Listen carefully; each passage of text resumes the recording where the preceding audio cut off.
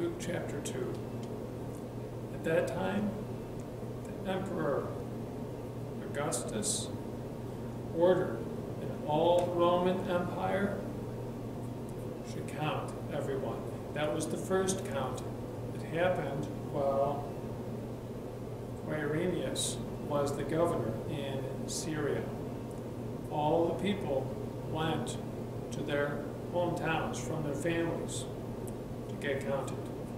So Joseph also went from Nazareth in Galilee, traveled to a city in Judea named Bethlehem. Joseph was from King David's family, so he had to travel there because David was from Bethlehem. Joseph traveled with Mary. She'd promised to marry him, and she was pregnant. While they were in Bethlehem, the time came for Mary to give birth, and she gave birth to her firstborn son. She wrapped him in cloths and laid him in a manger. There was no room in the inn.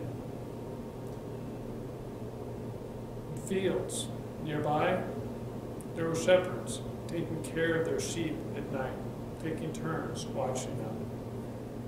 An angel of the Lord appeared to them, and the Lord's glory shone around them, and they were terrified.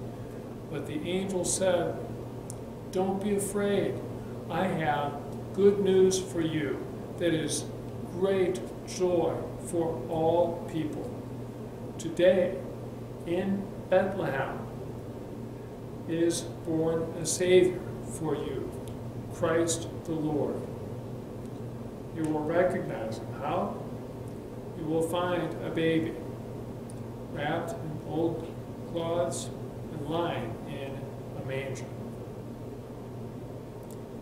Immediately there were many angels praising God and saying, "Glory to God in the highest heaven, and on earth peace for people who have his good favor." The angels then left and went back into heaven. And the shepherds said to each other, "The Lord has told us what happened. Let's go to Bethlehem and see what happened." So they hurried, searched, found Mary and Joseph, the baby, lying in the manger. When they saw the child, they told the story of what the angels had said to them about Jesus. And everyone who heard their story was amazed. Mary, though, remembered all these things in her heart, and she continued thinking about everything that happened.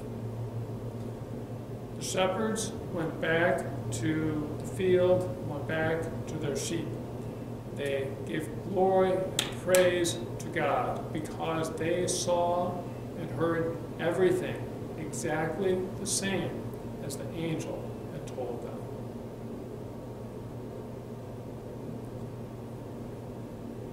When the angel appeared to them, remember what the angel said.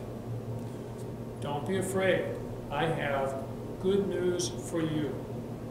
A message of great joy for all people. Today, your Savior, Christ the Lord, was born in David's city, Bethlehem. And this is how you will recognize him. You will find a baby wrapped in swaddling clothes and lying in a manger." That is an amazing message. That is the story of God's Son becoming human, joining with us. That is good news, as the angel told the shepherds. It is good news. And not just good news, but good news for you. You notice the angel specifically said that. I have good news for you. And that message is also for everyone. A message of joy for everyone. What? The Savior is born today. The Savior is here. Christ, the one that God promised long ago that He would send His Son to come to save us, finally is happening. Jesus is here. But now, how will you recognize Him? Will you see a king, stately glory, sitting on His throne? No. Will you see a king riding a horse, a white horse going to battle? No. Will you see a king, a wise man, sitting in a library with books, reading, studying, teaching? No. How did He come? In a baby, wrapped in old cloths and lying not in a bed, but in a place for animals to eat, lying there as His bed.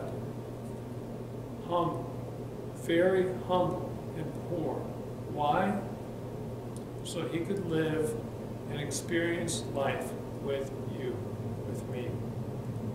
He came not to be above us, but to come as a servant, humble, to love, to serve, to take away your sins. Even the Christmas story shows His humility and His service. So remember that as you celebrate this Christmas day. Remember, Jesus is God's Son who came for you, to save you, and to give you joy with Him now and always. God bless your Christmas celebration.